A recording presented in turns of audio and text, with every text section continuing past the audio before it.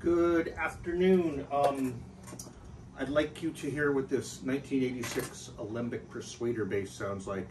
So I'm gonna go through the controls, let you hear what it sounds like.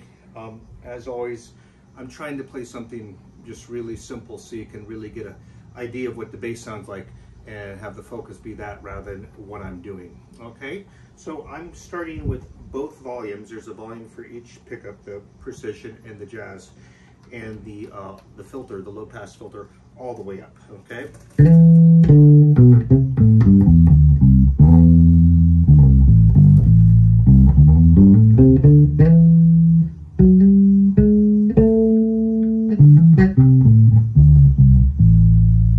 Oh, I should also mention these are flat wounds on it. So yeah. Okay. Okay, so now I'm going to do just a precision pickup.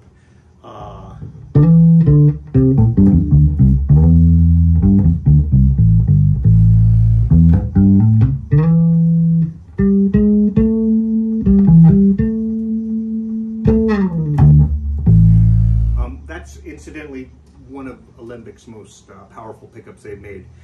This is a 24 frets.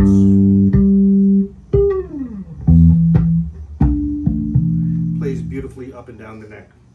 Okay, now how about the jazz pickup? You're going to find it's a much lower output.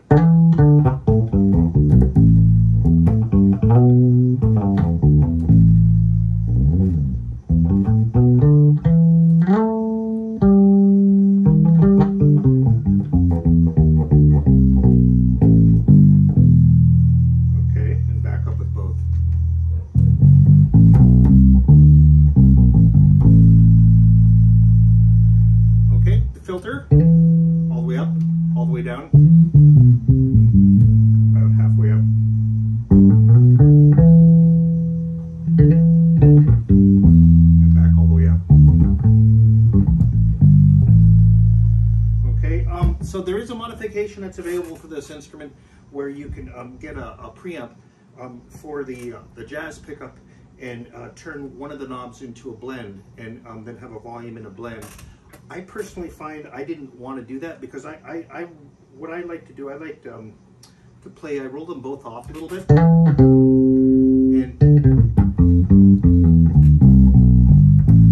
I find there's a lot of variation in there.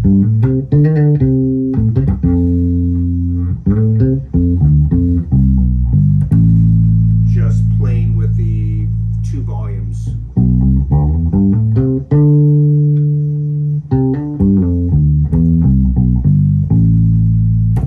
So there's what the bass sounds like. While we had the video rolling, I wasn't able to capture and photograph some of the wear on this. So I'm going to grab the camera and pull it over here so you can see that.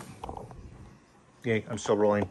Okay, you can see on the back here a lot of reflections on the black bass, but you can see there's some scrapes on the back. Looks like a buckle rash maybe. There's a little nick there.